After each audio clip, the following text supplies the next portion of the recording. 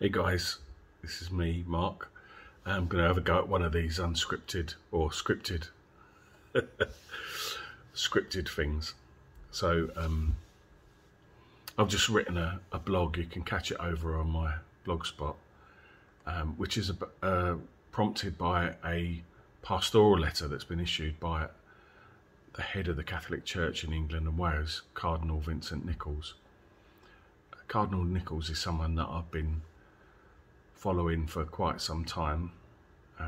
There's quite a lot of information on the blog about him, and I thought this was quite interesting because there's one part of this pastoral letter that says that this synod meeting, in quotes, this synod meeting is not a referendum on the teaching of the church, which is quite a out there thing for a cardinal, a pro-Francis cardinal, to say.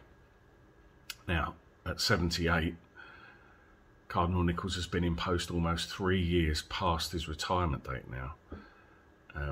Over the 10 years of Pope Francis's pontificate, he's built a bit of a reputation for accepting the resignation of Orthodox prelates immediately, while letting friendly prelates linger on in post.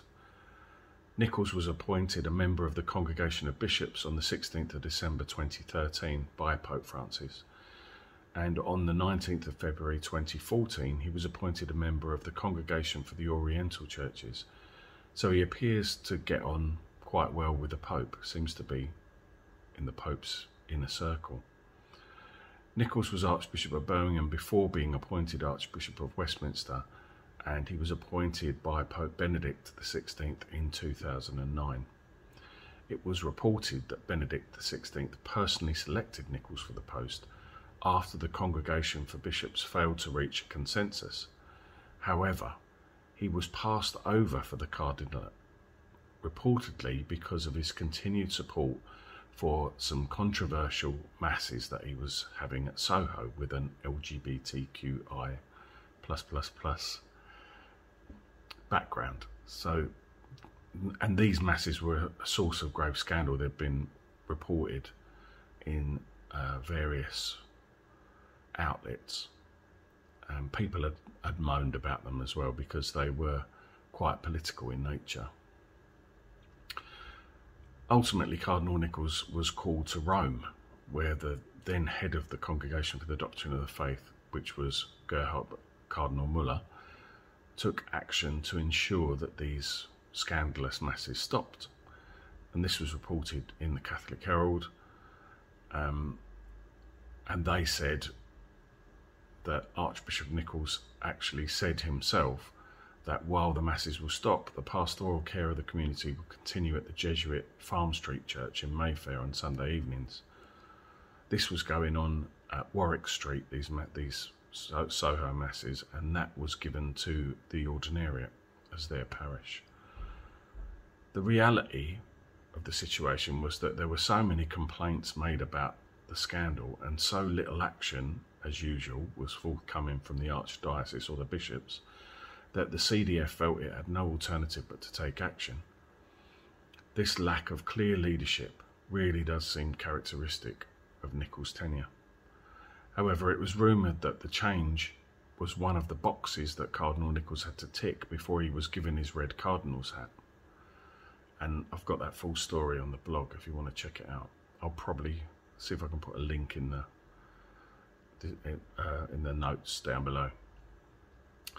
Cardinal Nichols supported the effort to have Catholic adoption agencies exempted from sexual orientation regulations. His position was interestingly qualified by a statement during a BBC interview that he would not oppose adoption by a gay person that was single. Mary Ann Sykart, a journalist commenting for The Times on Nichols' statements on the subject, observed that had the Catholic position been more hardline, it might have stood more of a chance. For me, again, this sums up Nichols' tenure. I've written lots of stuff about Nichols on the blog.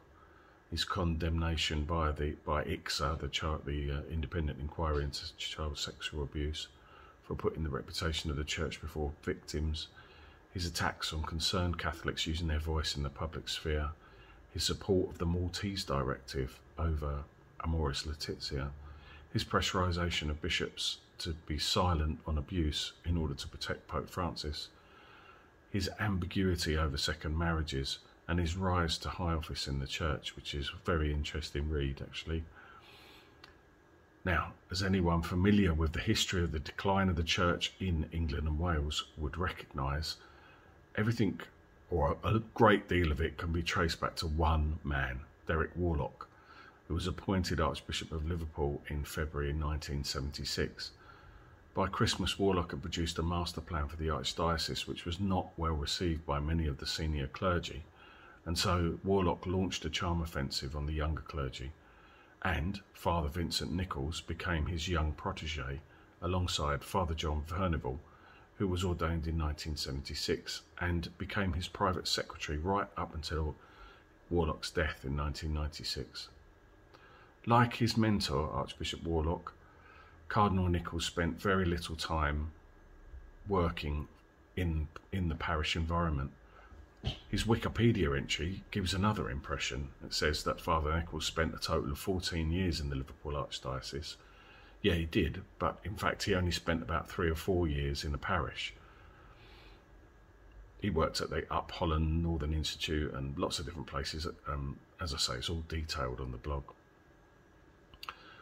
You will note that Nichols' consistent championing from that timeline, if you check out the timeline, of the same heterodox positions we have been dealing with since the 60s in the church in England and Wales, the same topics that are now being discussed by the Synod on synodality, which we're looking forward to in October. However, as Cardinal Nichols has aged, some clergy have remarked to me that he seems to display genuine faith on occasions. His legacy, Cardinal Nichols' legacy, like his latest pastoral letter, is a story of never quite saying the right thing, never quite saying it clearly enough or often enough for it to actually be effective.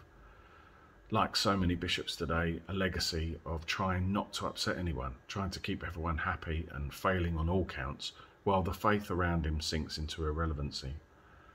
Perhaps for Nichols the success is being appointed to these offices by Pope Francis. Perhaps that's what he sees as a successful tenure as Archbishop of Westminster. Perhaps it's not upsetting the government or not causing any scandal as far as he sees it. Perhaps it's walking a careful line between a safe pair of hands. His pastoral letter certainly hits all the right notes, and I've got a quote here from the pastoral letter that was read out in Westminster Archdiocese at the weekend. In the last 2 years, Pope Francis has been calling us to be renewed in this mission. He wants us to rediscover our life in the church as communion of life with God and one with another, opened up for us through the sacraments, those outward signs of inward grace. Furthermore, he wants us to be a sacrament for the whole world, the outward sign that leads people to the inward grace of faith in Jesus Christ, known and lived with the communion of the church. Lots of Francis in there. Despite that, he does clearly state in his pastoral letter, and I quote, "We can be clear then that this synod meeting is not an ecclesiastical UN assembly, nor a church parliament or convention, nor a referendum on the teaching of the church. In the words of Pope Francis, it is to be a grace-filled event, a process of healing guided by the Holy Spirit, setting out on a journey with the Lord, always coming to meet us." This is very interesting, isn't it? Although everything in the pastoral letter is carefully wrapped in what the new head of the DDF, Archbishop Victor Manuel Fernandez, would call the flavour of Francis, this sentence really stands out. It stands out against those like the Realtor of the Generals of the Synod coming up in October, Cardinal Jean-Claude Hollerich, who's openly stated that church teaching is false. There's also people like James Martin, who's been invited by the Pope to go, and Austin Ivory, and all these people are very progressive.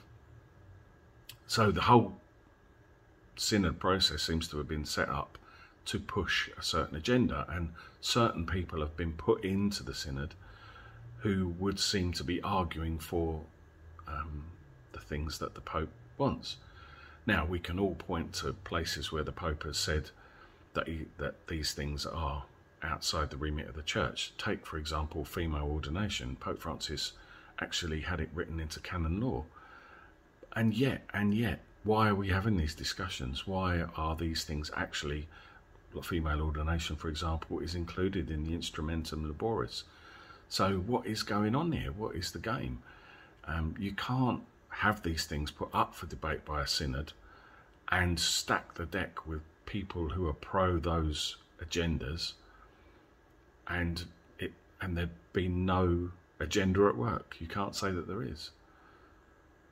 It does really look like the synod's deliberations towards a more progressive outcome.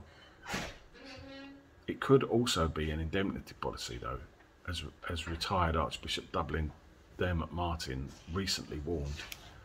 Synodal consultations could lead to frustrated expectations when people realise the process will not lead to radical change in church teaching on hot button issues like the ordination of women. I guess we'll just have to wait and see what happens.